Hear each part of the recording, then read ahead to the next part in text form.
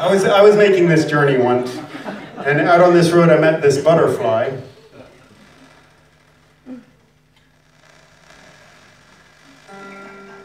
She had this fantastic wingspan that was nearly 2 feet wide. She'd recently been injured and she couldn't fly, so she asked me if she could bum a ride.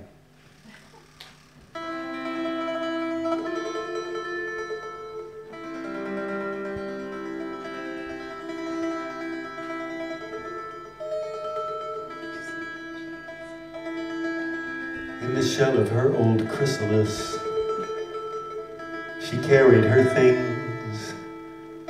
She tossed it in the back and stretched those beautiful wings.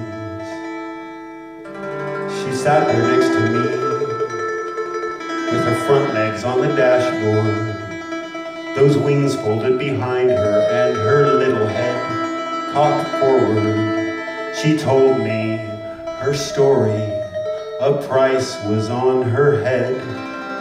This bastard entomologist pursued her alive or dead. He vowed to hunt her down and to claim a large reward. He'd captured her and drugged her, and he'd nailed her to a board. Her escape was narrow. She'd torn through her own wing. She saw my look of horror, and she started to sing. I'm going to a no man's land because men and violence are intertwined. I'm going to a no man's land because men and violence are intertwined. Well, I see, I said, but not all men are violent. I'm not a violent man myself. She laughed and said, try not to get too attached to me, 'cause soon I will be well and I will fly away from thee. One afternoon when we'd stopped into a diner for a meal, she laughed and laughed about the plastic flowers on the tables. She watched the birds and tumbleweeds with fondness and with envy. I started seeing through her eyes the passing desert scenery.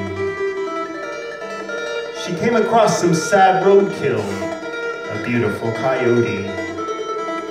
She sighed her butterfly sigh and once again sang softly, I'm going to a no man's land because men and violence are intertwined.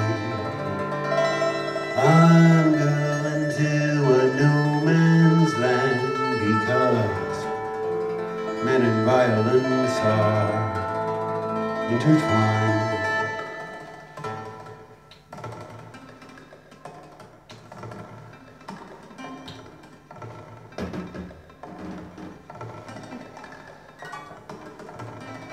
One morning I came out of this Texaco station and I saw that she wasn't at the car anymore, so I figured she had run.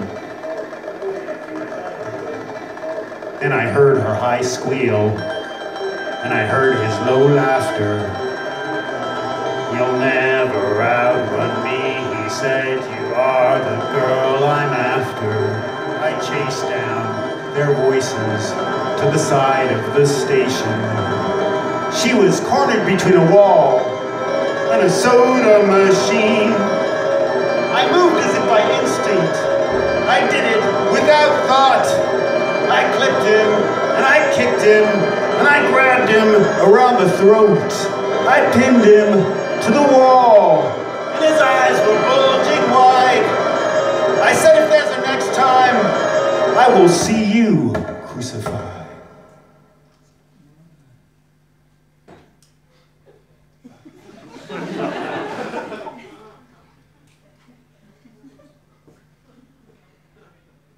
And with this, I released him, and he crumpled to the ground. The butterfly was gone again when I turned around. But then her little song drew our attention to the sky. Though with a certain lack of grace, she had begun to fly.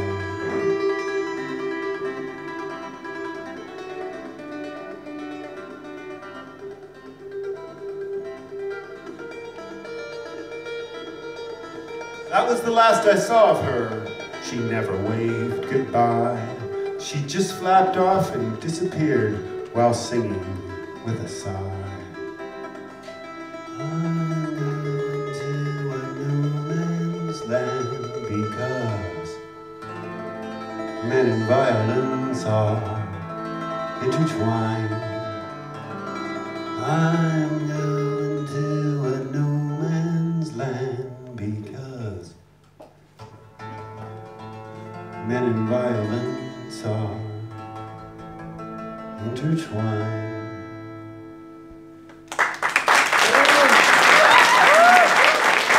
Thank you very much.